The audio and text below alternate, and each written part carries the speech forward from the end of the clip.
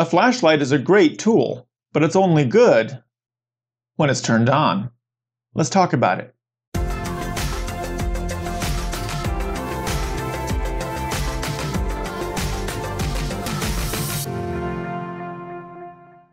Ooh, light. Okay, that's annoying, I'm sure. Nobody likes having a flashlight shined in their eyes, and we definitely don't like driving down the road at night with the person behind us shining his or her high beams at us. It's not fun.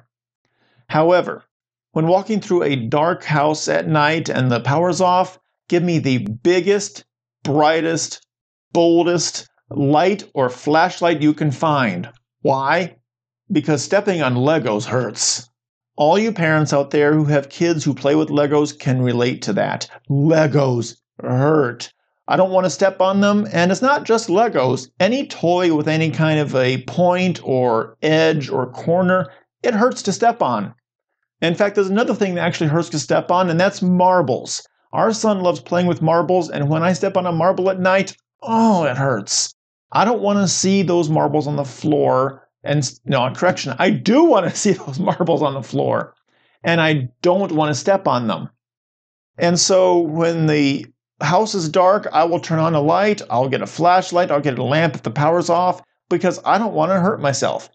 A light does these things. A light helps us see where we're going. A light keeps us safe as we're going through a house or down a path. A light helps us see what's ahead of us. A light keeps us secure. A light shows us the way. A light shows us things that we want to see, and sometimes it shows us things we don't really want to see. But that's the nature of light. It shows us things. Well, we're going to be looking at Matthew chapter 5, verses 14 through 16. It's a short passage we're going to be looking at today, but that's okay. Well, in this passage, Jesus is going to be talking about light as it relates to the church. And we're going to see what Jesus says about the church or Christians and light. Before we get into that, if you haven't done it already, be sure to hit the subscribe button, hit the bell, go ahead and do all that because it really does help the channel and I do appreciate it. So all that being said, let's go ahead and talk a little bit about light and the church. In these 3 verses, we're going to see 3 things. First, we're going to see that Jesus calls his followers the light of the world. Then we're going to see instructions on what not to do. And then he's going to tell us or indicate to us what the ultimate purpose is. So let's go ahead and take a look at the first thing, and that is the Christians, the church, the followers of Jesus being the light of the world. In verse 14, Jesus said, "You are the light of the world. A city set on a hill cannot be hidden." Now, why does Jesus call the church or Christians the light of the world? Well, that's because Christians are supposed to be the ones that offer the right direction, that offer the world the way to go, the ones that show the gospel and live the gospel and preach the gospel, that helps show people their sin and their need for Jesus. We are supposed to be the ones that bring the good news and live the good news in the world. However, it's not our light that's shining. Instead, it's the light of Jesus, who is the light himself, shining in us and through us. We are the light of the world because we have Jesus in our lives. We are the light of the world. Try that again. We are the light of the world because we follow and obey Jesus. Or at least we're supposed to. We are the light of the world. Now, he also mentions the city that's on the hill, but he really goes back to the light. And so that's what I'm focusing on in this little devotional. We are the light, a city that is seen, a light that is seen, visible. And we should let the light of Jesus shine in us and through us. So how do we do that? Well, it's through our works. It's through the things that we do. It's not just the words we say, it's the actions we take in which the light of Jesus is most brightly shining. When we show compassion and love to other people, the light of Jesus is shining. When we live out the gospel and show them through our actions that we love Jesus, the light of Jesus is shining. When we take time to help those in need, the light of Jesus is shining. When we show kindness and mercy and compassion to the heartbroken, the light of Jesus is shining. When we show love to those who spit in our face and mock us and hate us, the light of Jesus is shining. You get the point? We need to show the light through our actions. However, we don't always do that, which leads us to the second thing Jesus says, and that is in verse 15. He says, "Nor do people light a lamp and put it under a basket, but on a stand, and it gives light to all in the house." What Jesus is saying is this: don't hide the light. Now, how do we hide the light? Well, when we choose not to act on our faith, we're hiding the light.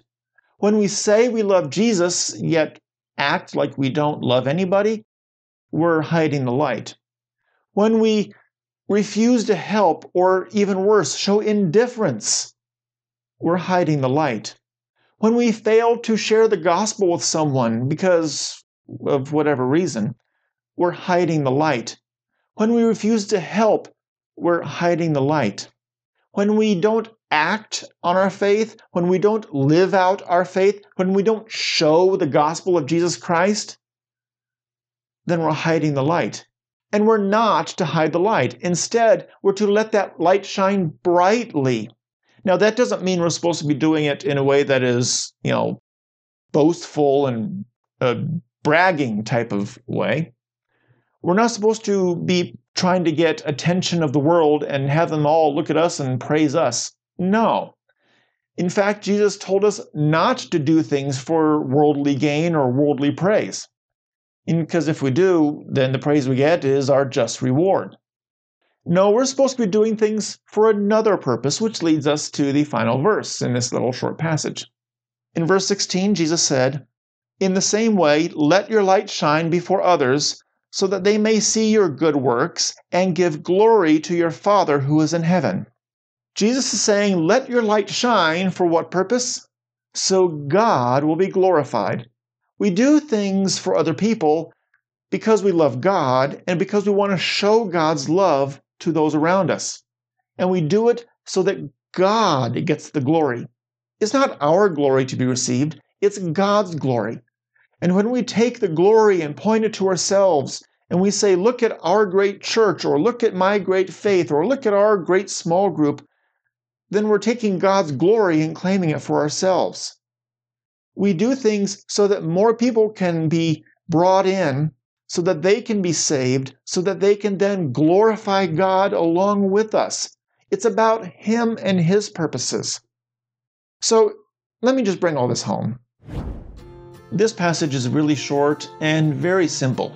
We are to be the light of the world, letting Jesus' light shine through us and shine upon those around us. We do so by the things that we do. It's how we act and how we treat people. When we show kindness, mercy, compassion, grace, then Jesus' light is shining. But when we show animosity or indifference, then we're hiding the light. When we share the gospel with someone and give them a chance to receive Jesus, then the light of Jesus is shining. But when we stay silent and do not tell others about Jesus, then we're hiding the light.